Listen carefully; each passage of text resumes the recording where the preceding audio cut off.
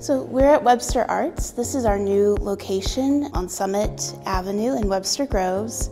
We've been here for about 3 months, and this is just our second show in this space. So we're really excited to have this show right now because it is an exploration of the human face and all of the many ways that it can be shown through art. So there are some really beautiful traditional pieces as well as some really new, modern, and almost experimental portraits as well.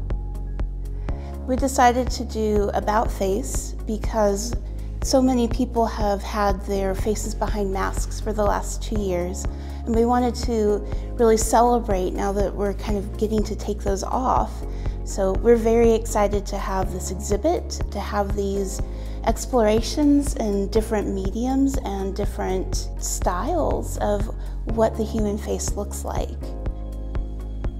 When people come in and see the exhibit for the first time, they are really taken aback by just the variety of styles that we have and really by just the beauty that we have in the pieces here.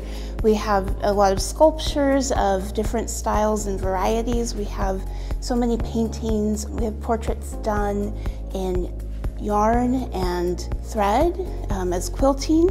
And so there are a lot of different things here that people are able to see.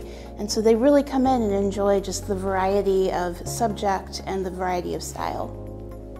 So the jurying process involved over 550 pieces of art from over 130 artists.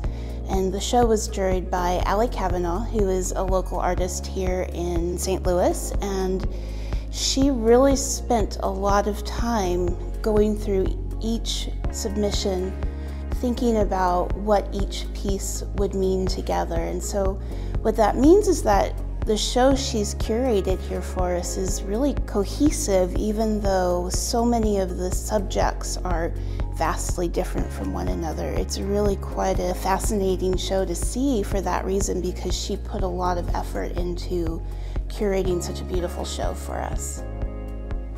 About Face runs in our gallery through April 30th, and for more information, you can visit our website at webster-arts.org.